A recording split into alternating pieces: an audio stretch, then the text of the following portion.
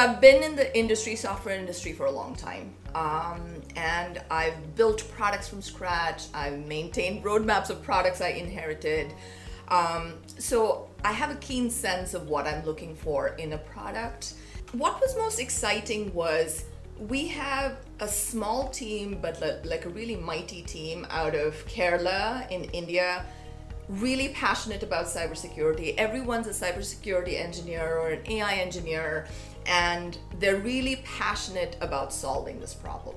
And that's clearly evidenced in the product. So it's a well-designed product that works well. It's AI first in a market that is large and growing. So for me, that checked off a lot of boxes for why I should be part of this journey.